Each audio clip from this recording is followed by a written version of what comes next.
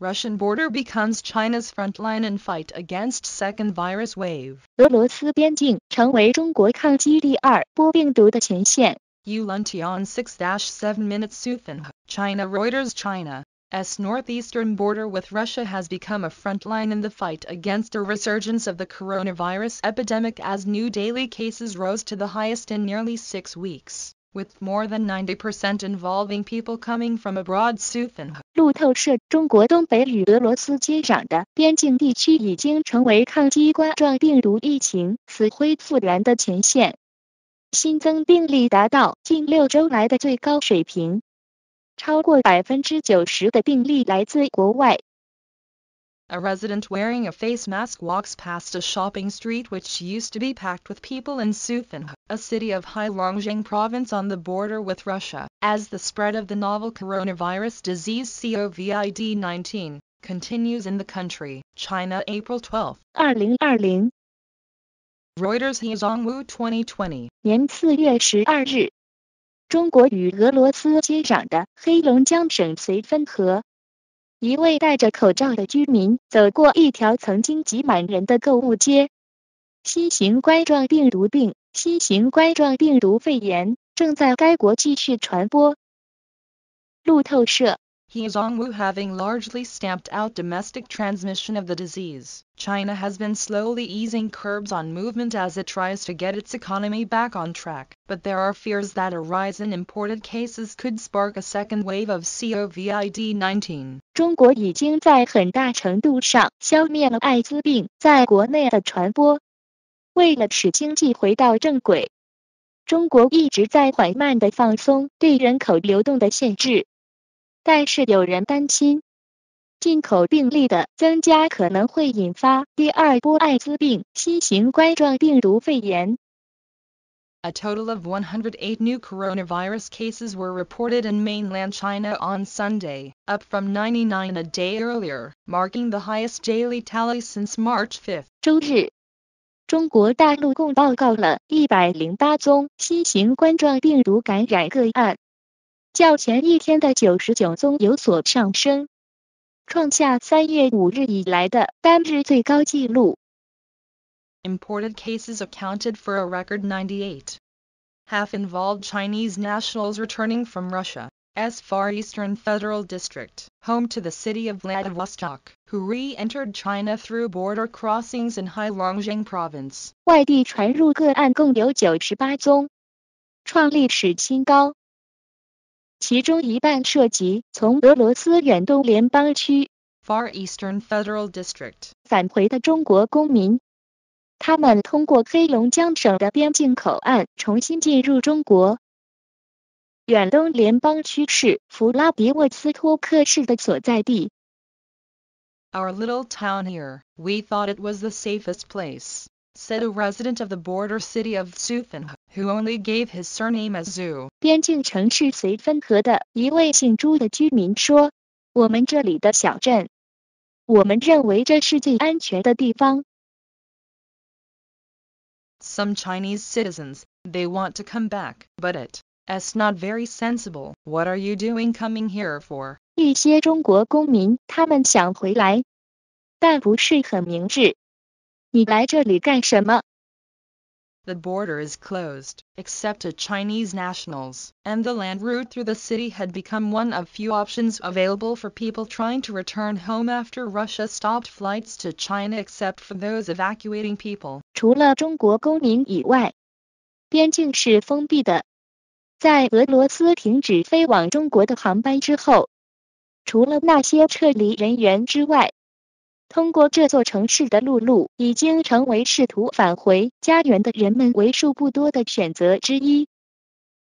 Streets in Suthen were virtually empty on Sunday evening due to restrictions on movement and gatherings announced last week, when authorities took preventative measures similar to those imposed in Wuhan, the central Chinese city where the pandemic ripping around the world first emerged late last year. 由于上周宣布的行动限制和集会，周日晚上绥芬河的街道几乎空无一人。当局采取了类似于武汉的预防措施。武汉是去年年底首次爆发全球流感的中国中部城市。The total number of confirmed cases in mainland China stood at 82,160 as of Sunday. At the peak of the first wave of the epidemic on February 12, there were over 15,000 new cases, though that was a one-off spike following the deployment of new testing methods. 截至周日，中国大陆的确诊病例总数为82160例。在2月12日疫情的第一波高峰期，新增病例超过15000例。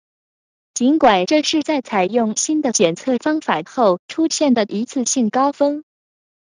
Though the number of daily infections across China has dropped sharply from that peak, China has seen the daily toll creep higher after hitting a trough on March 12 because of the rise in imported cases. 尽管中国各地的每日感染人数已从高峰期大幅下降，但由于输入性病例的增加，中国的每日感染人数在3月12日跌至谷底之后出现攀升。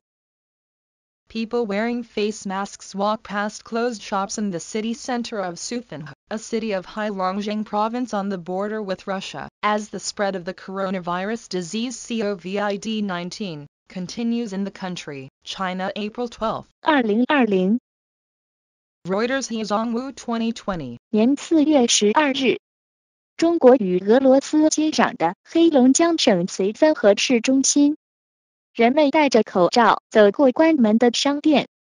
这是该国冠状病毒病继续传播的新型冠状病毒肺炎。路透社 Hezongwu Chinese cities near the Russian frontier are tightening border controls and imposing stricter quarantines in response. 俄罗斯边境附近的中国城市正在加强边境控制，并实施更严格的隔离措施作为回应。Sufan and Harbin, the capital of Heilongjiang, are now mandating 28 days of quarantine as well as nucleic acid and antibody tests for all arrivals from abroad. 绥芬河和黑龙江省会哈尔滨目前规定，所有从国外抵达的难民都必须接受28天的检疫以及核酸和抗体检测。In Shanghai, authorities found that 60 people who arrived on Aeroflot flight Su-208 from Moscow on April 10 have the coronavirus. Zhang Jin, a spokeswoman for the Shanghai Municipal Health Commission, told a press conference on Monday. 上海市卫生委员会发言人郑进在周一的新闻发布会上说，在上海，当局发现4月10日从莫斯科乘坐俄罗斯航空公司Su-208航班抵达的60人感染了冠状病毒。China has cut the number of people crossing its borders by 90% and has tried to stop all non-essential journeys, said Liu Haitao, an immigration official, at a separate briefing. 移民局官员刘海涛在另一场简报会上说，中国已经将越境人数减少了90%。并试图阻止所有非必要的旅行。